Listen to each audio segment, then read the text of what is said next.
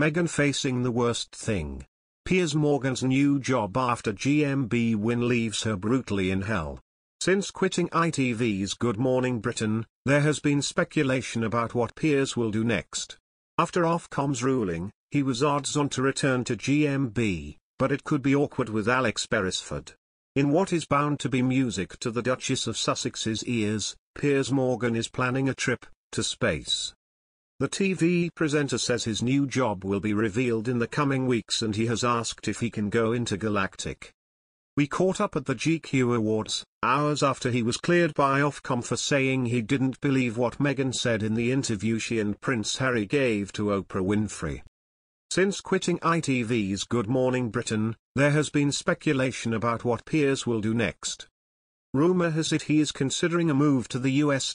But I can reveal Piers is planning something a bit further afield. He told me, "My new job is being announced in a few weeks and I've asked them if I can go intergalactic. I'm going to outer space. That's a dream. That's what I want to do next."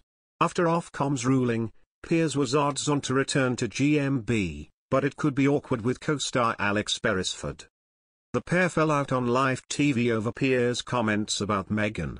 Piers said, "I haven't spoken to Alex. He's the only person who hasn't messaged me, so that's the end of that."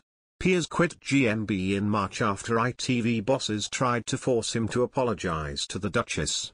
But Ofcom ruled in his favour after rejecting a record 58,000 complaints, including one from Meghan herself. Piers said, "It's a vindication and it's the right thing. Ofcom told them to F off and that's the right thing to do. It's the woke brigade and people aren't falling for it. Genuinely, people come up to me in the street and tell me what I said was right and that I had the right to say that, and that's democracy." Prince Harry made a televised appearance at the GQ Awards, but Piers walked out before he came on. Probably for the best.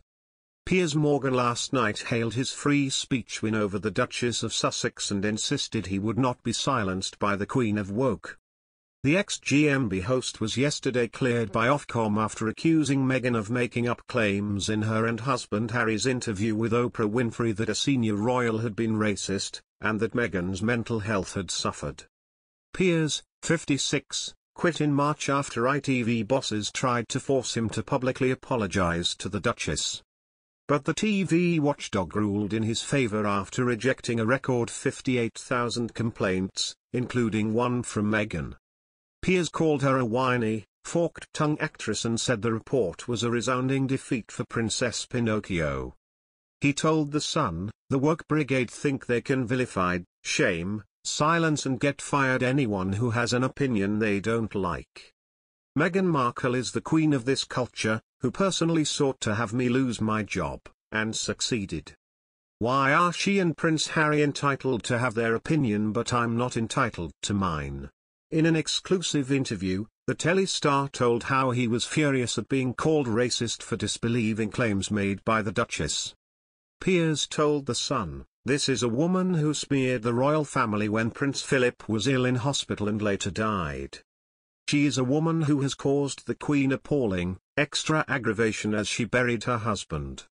And for me to be accused of being racist for simply disbelieving two people, who we now know said many untrue things in that Oprah interview, is outrageous. Absolutely nothing I've ever said about Meghan Markle has anything to do with the color of her skin. That slur made me very angry." He added, "This cancel culture is a form of fascism that has to end. I intend to continue leading the campaign against this insidious cancel culture, and to promote freedom of speech and freedom of expression. I am not supporting anyone who is bigoted in any way, anyone racist, homophobic or transphobic. But I am supporting the right of people to have their own opinions and not be shamed into losing jobs for holding honestly held opinions.